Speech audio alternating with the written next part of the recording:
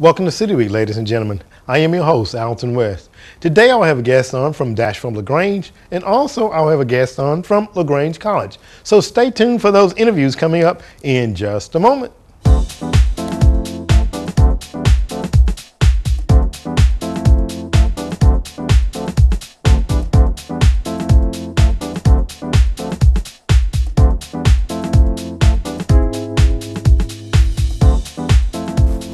Welcome to City Week, ladies and gentlemen. Today I have a community organizer sitting down with me from Dash.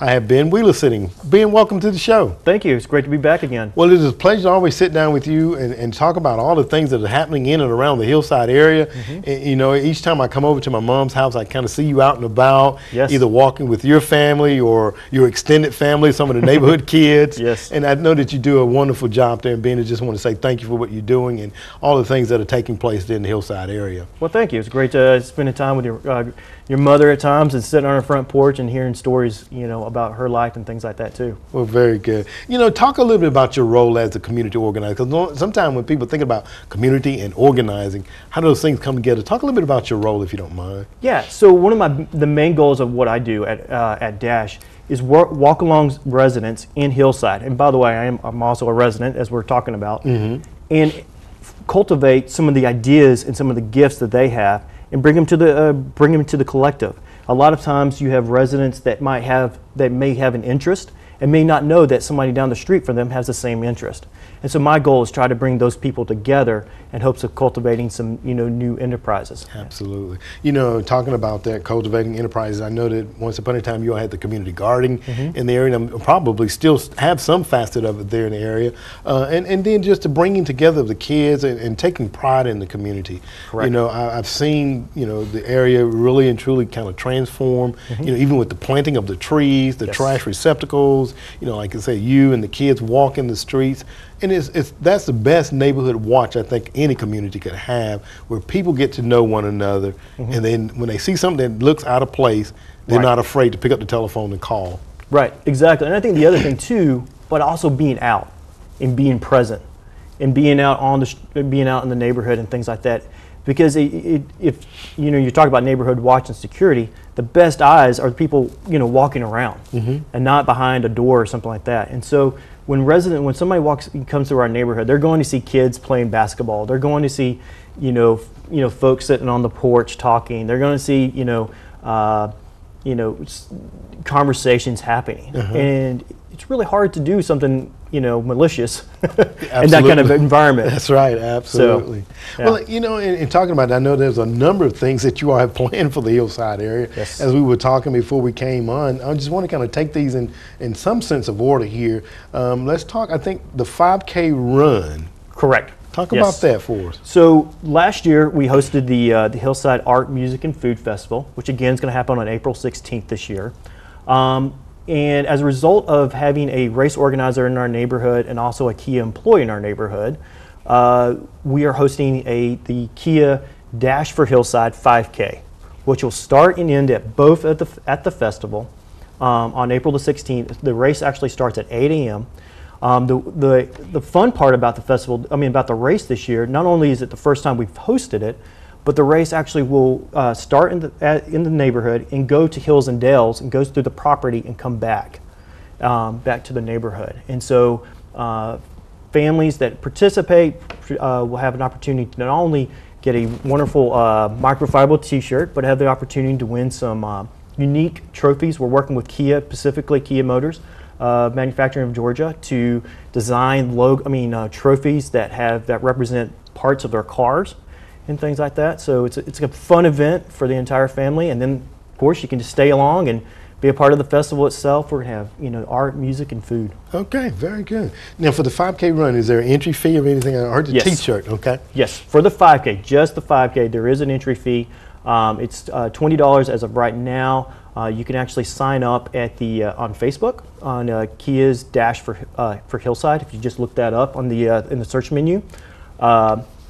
And through that, you can actually, or the other one is tinyurl.com Kia Dash /Kia Dash. And I would direct more people to the Facebook page because that's the easier way to get to it. Okay. But just for the 5K, there is an entry fee. Now, for the festival, it's completely open for the public. All right. Well, very good. And that's the 5K that will be taking place on April 16th, right? April 16th, Okay. 8 a.m. 8 a.m. All right. And it will actually run through the property of Hills and Dale. Correct. And end back up at the starting point.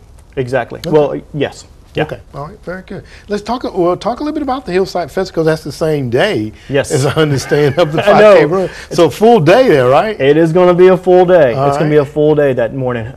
Sometimes I'm like shaking my head, wonder why did we decide to do two events on the same day? But You got no. a captive audience already in hand, right? Exactly. Yep. Exactly. So from 10 a.m. to 4 p.m. We have Garfield Street between Jefferson and Lincoln will be completely closed off, and well over 30 vendors have already signed up. We're expecting probably at least, even last night I've received a couple more emails from different vendors. So we're talking at least 30 vendors in a range of art, music, and food. 505 Eats, the visual art for the Alliance of LaGrange, which has roughly about 30 participants in that. They'll take 3 stalls with an array of different artwork involved with that. Annie Green will be there. So we have an array of different people from our community. We have 5 residents that are participating as vendors as well. So it's a pretty exciting day, full of art and music and just really what makes LaGrange and Troup County great. All right. So yeah. Very good. 30 vendors there, and I understand from what you told me earlier, the festival itself is free. Correct? Yes. The festival is free. Definitely, the vendors will be selling things. The food, 505 Eats will be selling, sandwiches and things like that because we don't want you to leave. We want you to stay and have fun and see how Hillside is really a great neighborhood. Okay. Well, very good. So that's on April the 16th as well, right after the 5K run. Correct. So there again, if you're out there, just go ahead and stay and enjoy the afternoon, and hopefully weather will be beautiful. Yes, last year it was a little sketchy, right. a little scared. It was about 90% the day before, and then everything seemed departed, and so it turned out to be a wonderful day. In fact, I think it was like an hour afterward we got hit by a rainstorm, so we got really lucky last year, and we're hoping for the same thing this year. Absolutely, you had to catch that window. Exactly. That's it. All right, and then some other things that you guys have going on. This is an ongoing annual event that you all have been participating in for a number of years. Is Paint the Town. Correct. Talk about that for us, if you don't mind, Ben. Sure. Paint the Town was started by Frank Cox, which is a former dashboard member, an active community organizer like himself, and felt like residents should be working with residents on the needs within their own community. And he felt like one of the biggest issues is that there's specifically a lot of seniors and low-income families that are homeowners and that needed their homes to be painted. And so he worked with Dash and we've always partnered with the Cox family and providing the service to the community. So this year we're looking at between 15 to 17 homes, primarily in the City of LaGrange. We're doing a couple outside of the City of LaGrange, but that's because of our rehabilitation program. But right now, our main concern is the City of LaGrange. We have just a couple more homes that we need. We have plenty of teams right now to sign up, and it's between May the 31st through June the 4th. That whole week. And once again, we hope for the weather. That's right. We're cooperating, right? Absolutely. Exactly. So I heard you say you need a few more homes. I mean, what are the qualifications for? Sure. The first thing is that we're looking for a homeowner. Okay. It has to be someone that owns their homes and not planning to sell their home within the next 3 years. The next thing we look for is somebody in the City of LaGrange proper, like somebody that lives in the City of LaGrange. Okay. And then finally, the other thing that we look for is the 80% of median income. So for a family of 4, that'd be about less than $41,000 as that family needs to make as a collective. So. Okay. All right. Well, very good. And this is something that I remember participating in it in the past, and just to see the joy that overcomes the homeowner when you have the volunteers come out there and they work to get the home looking nice, and then also you see the rippling effect sometime of that happening on a street where you have the volunteers come out and then maybe the next door neighbors say, oh well, I'm going to paint my home as well. Exactly. Yeah, you definitely see that. You see a lot of where residents begin to say, wow, if that person can get it done, maybe I could try to do something small. That's right. And you also see this really other side of this cool story is that we have a lot of like teams that build a relationship with a homeowner. And it becomes almost like they check in on each other and they talk with each other on an ongoing basis. And it becomes more than just a, this volunteer group come to help. It's really like a new relationship begins to take place. Absolutely. And it's just a really fun opportunity. We have Caterpillar's a big part of it, American Home Shield, Interface, First Pres, Twin Cedars, Saywan. So in a group of just not only from the private sector, but also from churches and different groups throughout the community take part. Very worthwhile cause in our community. Exactly. Let me ask you, do you know approximately, not to put you on the spot, how many homes have you all done over the course of time? Sure. Last year was not only our 10-year anniversary, but we also painted well over 150 homes as of last year. So we're getting close to 175 this year. Oh, wow. That's excellent. Yeah. Excellent. Yeah. All right, as we get ready to close out, I understand that you all have a new grant that you all were just awarded, and this is a mouthful. Yes. It's the Georgia Council for Development Disabilities. Correct. Okay. Talk a little bit about that if you don't mind. Sure. So the Georgia Council on Developmental Disabilities, or GCDD, is a shorter way to say it. That's right. They have been working with communities across the state of Georgia, in Clarkston, in Savannah, in Macon, and been working with these communities, and they call them real communities. And what they really do is they provide funding to work along community organizations to hear what that group can do to encourage, empower the residents to give voice to what they might need or they feel like is a resource. And so what we're going to be doing in Hillside is that we're going to hire 7 residents to go about listening to their fellow residents, 425 households within the year of 2016 and 17, to ask the questions about what are they good at? What are the resources that they might be able to bring to the table as a collective, and hopes of starting the next enterprise. It might be the next festival, or it might be the next yoga class that we already, one of the residents started. It might be something like Pure Life Studios. Whatever that next thing is that could possibly encourage more relationships. And going back to what we initially talked about people getting out, one of the best ways is by starting a conversation. Absolutely. And just asking a question. Absolutely. Finding out how did this person end up here, where did they come from, and their stories and things like that. Well, very good. Yeah. Definitely love to have you come back on, Ben, and talk more about that and the success of that. And again, I just want everybody to keep in mind the number of activities that they have going on in the Hillside area. Can't say that you're bored. Go over to the Hillside area. Yeah. Ben, it's always a pleasure to sit down with you, and I definitely wish that the weather cooperates and that the community will come out and enjoy all of the things that you all have planned for them, okay? Sure. Thank you. Thank you very much. Appreciate it. Ladies and gentlemen, stay tuned for more City Week in just a moment.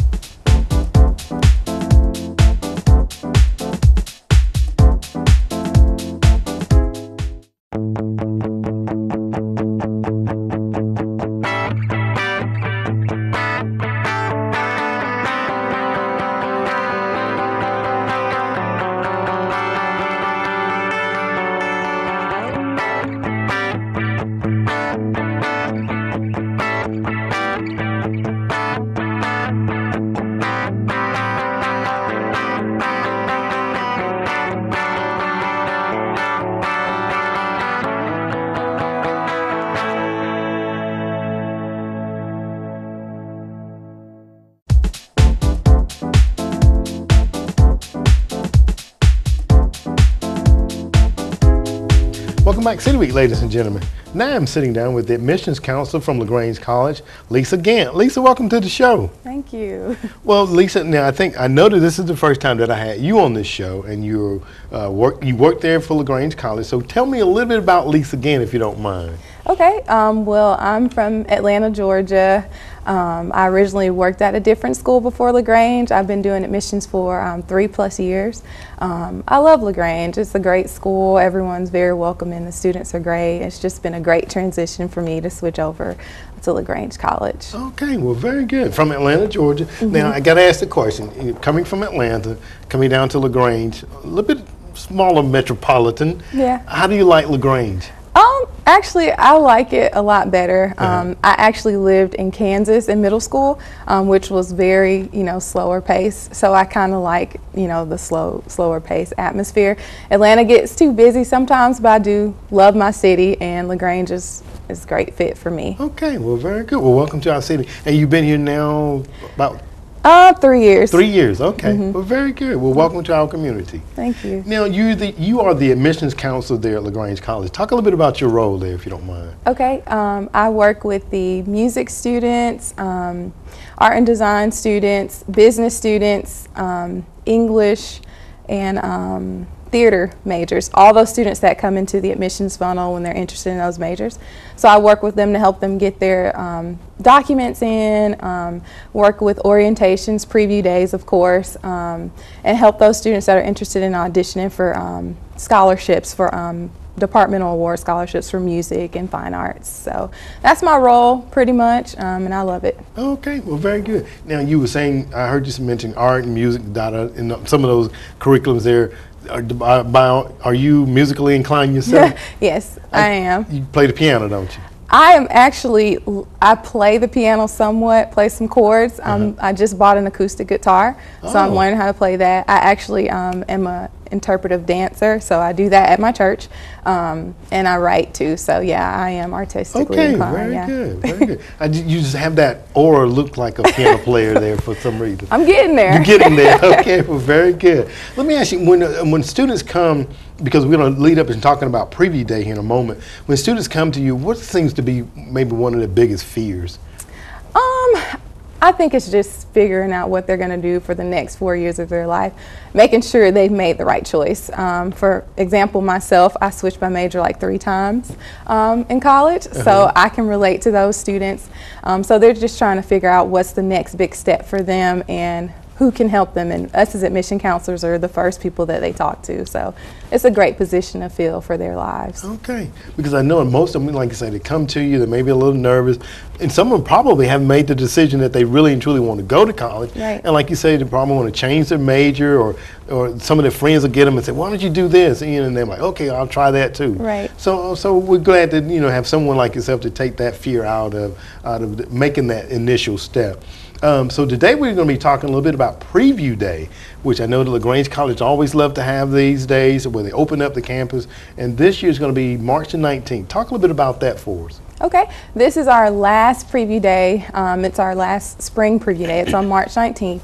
It's an opportunity for students to come and visit the campus. They get to go on tours, meet professors, and go to different breakout sessions. They can go to a financial aid admissions breakout session. They can go to one to learn about athletics.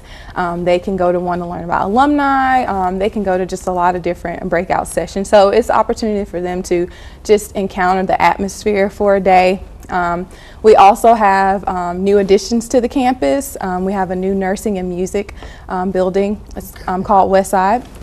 So the students at this preview day are the first to get to preview it. So that's a great opportunity for them. So it's a lot of great just things for them to get involved in at this preview day. Okay, well, very good. I want to come back to that the new campus building there that you all have recently, I think, finished the construction on there. Now, I know that normally in the past, this has been open to students, sophomores, through their senior years, but there's a lot of times families actually turn out to these events. Talk about that for us if you don't mind. Yeah. Families, they'll bring all their kids with them just so they can get an idea of what college is like early, which is a great thing. And then even we have some transfer students that come to visit the campus as well. So it is open for sophomores, juniors, and seniors, even freshmen. And when we go out on the road and recruit, we want all students to come to preview day because it's never too early to start figuring out where you want to go. So. Absolutely. Yeah. You're talking about never too early to kind of get out there and get your feet wet and kind of exploring in various things. Now, not only will they get opportunity to come and hear about the admissions, the financial aid opportunities, and to meet a professor in the various areas of study, and the professors will be there. Talk a little bit about that. As far as like in your experience, how that made you feel a bit more comfortable about making the selection for the career you chose. Yeah, meeting a professor means a lot to the students. It can be kind of nerve-wracking at first because it's a professor, but it's good to get that opportunity to meet them and see and learn what it is that you'll be learning your 4 years at any college. So it is a great opportunity for the students to meet professors, and they can go to several different professors if they're not sure, like especially for the undecided students. I would encourage them to go and like meet as many professors as possible so they can just get an idea of what they want to do and just figure all that out. So it is a privilege to, you know, get to sit and talk with the professors. You don't get to do that at every school, so it's great. Absolutely. You know, in talking about that, I went to a smaller school where you had a smaller class size, so when your seat was empty, the teacher knew that you were not there, and they would call or make sure that they found out why you were not there. Talk about that experience in attending a smaller university as opposed to a larger one for some students. Well, yeah, and I can testify to that too because I did go to a smaller institution as well. I think it's great. I mean, I think it's good to have hands-on attention and for the professors to know your name and not to just to be a number. It's kind of hard for some students to learn in bigger environments, and it's easier for some students to learn in smaller. So it's kind of dependent on what type of student you are, but I think it's great to get that one-on-one attention because you need it, and then to have the connections even after you graduate. They'll still know you and they'll still reach out to you and make sure that you're going the right direction in your career path. So it's great to go to a smaller school. So it kind of works to the positive and negative. Yeah. It doesn't, absolutely. Yeah. When that chair is empty, they know, okay, Alton's not there today, right? Yeah. Absolutely. You know, and to talk about, to be able to go around and to meet the various, you know, department chairs and the professors and things of that nature can only just kind of really help you to refine and to really solidify your decision to go in a particular area of study. And you also, I understand there are going to be some auditions that will be made available that day, as well as some art scholarships. Talk about that. Yes. Well, I've been working with the art and art design students, all the fine art students, to help them prepare for when they audition. And March 19th has been the date for the art portfolio day for, you know, this that we've been planning. So excited about all those students coming on campus and getting that chance to audition for that and then show their portfolio for the art and design program. So it is a great chance for the students, and the professors already know who's coming, so it's already pretty much set in stone. But it's also a great opportunity for those students who haven't quite, you know, decided that LaGrange is their choice. They get to meet those professors and get an idea what the portfolio may include, what the audition may look like. So it's still a great chance for those students who haven't committed to coming to audition and showing their portfolio that day. So. Okay. Well, if there's a student or a family member that's listening now, Lisa, and they wanted to reach out and connect with you or just, you know, the college, give them the website address that they need to go on. Yeah, they would go to lagrange.edu, and once you get to the home page, it's pretty easy to figure out where you want to go. If you want to go to admissions, go to financial aid, you can go there. If you go to admissions, you'll find the preview day option to register for preview day. Okay, well, very good. And as we get ready to wrap up, we got a couple of things I want to talk about. I know that there's a new course that LaGrange College is offering. Yes. And I'm going to see if I can get this one out correctly. Creative Video Digital Media. Yeah, creative digital media. Okay, yeah. all right. It's one of our newer majors that has been put out, and it's still in progress as well. It's for those students that are interested in like the film industry, because Atlanta is becoming a big part of the film industry. Everything's pretty much filmed there. So it is a great addition to our majors. In addition to that, at the new West Side building, we do have designated classroom space for those students, as well as a recording studio. That's just one half of the building. The other half is for our nursing majors. So it's a great major that's added, and I'm excited to see all the students that come, because on the road we get those questions about if we have a film major or if we have a mass communication major. So now we do have something like that. So it's great to promote it and get more students down to LaGrange. So. Absolutely. And so this will be offered during the spring of this year, correct? I'm not quite sure. Okay. I'm not quite sure, but Okay. it is something that is in the works and that they're working on. Okay, well, very good. Now, when you've alluded to the West Side campus, and I know that most of the community have seen the transformation that perhaps have taken place there at the West Side campus. And from what I understand, you all have like a small hospital setting set up there. Yes. And, the gymnasium been converted to a concert hall. Talk a little bit about that. Yeah, we actually got to see the grand opening. I think it was like two or 3 weeks ago. And they do have surgical beds. They do have a place for the students to get that hands-on attention that they need to practice. They have the dummies that are in the beds, and I felt one, and it had a pulse and everything. So they have a lot of great additions, and I think it's amazing. And then the concert hall was great. They actually did a small concert at the grand opening. So it's just a lot of great things in that building, and I'm excited to see the students that are coming in the fall, and then the ones that are already here. They love it. The music students especially love all the different practice rooms they have, and then the recording studio.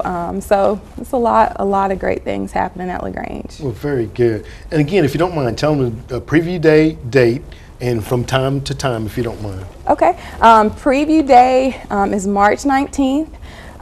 We get there at 8. Everything starts up, I believe, at like 9 or 9:30, and it's pretty much going on until after 1. Students get to go on tour. They get to go to different breakout sessions and just enjoy the campus and see the new West Side building. So yeah. Okay, well, very good. And I'm sure that as in the past, the students and the families will all come out, take a tour of the new campus, the West Side, because I'm interested in doing that myself, having been in the building when it was the classroom set up. We would love to see the hospital there and everything. Yeah. So very good. So students, family, parents, come on out. Preview day, March the 19th, up on the hill, as we call and refer to it as here. So Lisa, I want to thank you very much for coming on the show today and sharing this information. I know that the students will come out and thoroughly enjoy all that LaGrange College offers and being a part of our community. So thank you very much. Thank you. All right. Ladies and gentlemen, stay tuned for more City Week in just a moment.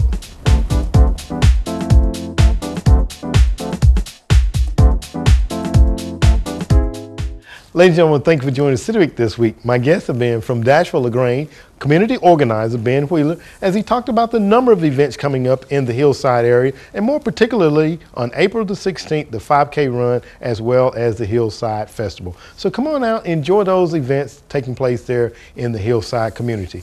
Also, I had on from LaGrange College the admissions counselor, Lisa Gant, as she talked about preview day that's going to be taking place March the 19th, starting about 9 o'clock up on the hill. So students, families, come on out, enjoy preview day, and who knows, you might just end up at LaGrange College. Ladies and gentlemen, I hope that you've enjoyed those interviews, and as always, I want to invite you back for more of City Week.